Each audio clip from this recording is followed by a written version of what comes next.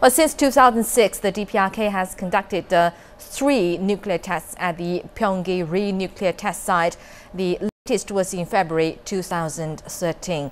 On October the 9th, 2006, the DPRK announced it has successfully conducted an underground nuclear test, and the country said it was facing an extreme threat of a nuclear war from the US. And many observers thought the test was for political purposes, as leaders of the DPRK and South Korea were holding talks, and the South Korean Ban Ki-moon was named UN Secretary General.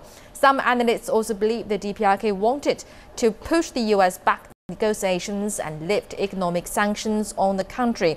Some experts have said the DPRK's other underground nuclear test on May the 25th, 2009 was to bring its people together to push forward domestic reform. On February the 12th, the DPRK conducted its 3rd nuclear test after the UN approved a resolution condemning the launch, and Pyongyang said the test was an act of self-defense against US hostility.